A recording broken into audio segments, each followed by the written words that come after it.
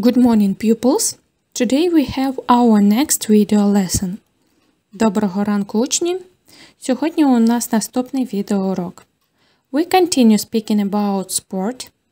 And now open your books at page 80. Ми продовжуємо говорити про спорт, а зараз відкрити свої підручники на сторінці 80. Let's do exercise 1, page 80. Look at the pictures and say, what sport clubs children can attend in their school? Роздивись картинки і скажи, які спортивні секції діти можуть відвідувати у своїй школі. Picture number 1. Children can attend basketball club in their school. Діти можуть відвідувати гурток з баскетболу у своїй школі. Next picture. Children can attend football club in their school. Діти можуть відвідувати гурток з футболу у своїй школі. Picture number 3. Children can attend gymnastics club in their school. Діти можуть відвідувати гурток гімнастики у своїй школі. And the last. Children can attend tennis club in their school. Діти можуть відвідувати гурток з тенісу у своїй школі. And now let's practice listening. Exercise 2, page 81.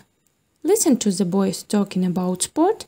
Mark the sentences true and false. Прослухай розмову хлопчиків про спорт.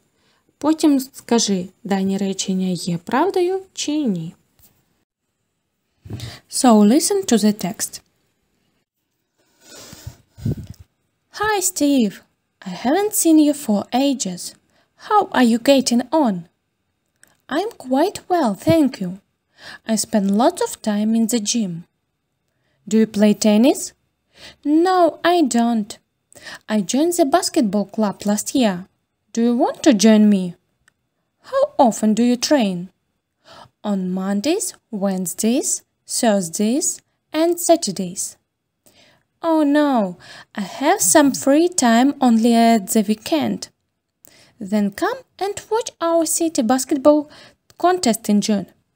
With great pleasure. I've got enough time on holidays. Давайте тепер прочитаємо і перекладемо текст разом. Hi, Steve. I haven't seen you for ages. How are you getting on? Привіт, Стів. Я не бачив тебе цілу вічність. Як поживаєш? I'm quite well, thank you. I spent lots of time in the gym. Добре, дякую. Я проводжу багато часу в спортзалі. Do you play tennis? Ти граєш в теніс? No, I don't. I joined the basketball club last year. Do you want to join me? Ні, минулого року я вступив до баскетбольного клубу. Ти хочеш приєднатися до мене? How often do you train? Як часто ти тренуєшся? On Mondays, Wednesdays, Thursdays and Saturdays. Кожен понеділок, середу, четвер і суботу. Oh no, I have some free time only at the weekend. О ні, у мене є вільний час лише на вихідних. Then come and watch our city basketball contest in June. Тоді приходь і подивись на наше міське змагання з баскетболу в червні. With great pleasure. I've got enough time on holidays. З великим задоволенням. У мене досить часу на канікулах. And now let's mark the sentences true or false. А зараз давайте скажемо речення правильні чи ні. First sentence. Steve goes in for tennis. Стів займається тенісом. No, this is false. Steve goes in for basketball. Це неправильно. Стів займається баскетболом. Steve joined the sports club last year. Стів приєднався до спортивного гуртка минулого року. Yes, this is true. Next sentence. Steve trains 3 days a week. Стів тренується 3 рази на тиждень. No, this is false. Steve trains 4 days a week. Next. Dan is very busy. He can attend the sport club only the weekend.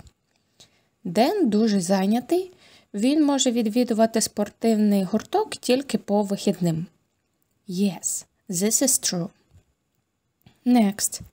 Steve invites Dan to a contest in March. Стів запрошує Дена на змагання у березні. No, this is false. Це неправильно. He invites him in June. Він запрошує його у червні. And the last. Dan can go to watch the contest. Ден може прийти і подивитись на змагання. Yes, this is true. And now let's read about email messages. А зараз давайте прочитаємо про емейл-повідомлення. Email messages are short messages sent from one person to another over the internet. Електронні повідомлення – це короткі повідомлення, надіслані від однієї особи іншій через інтернет.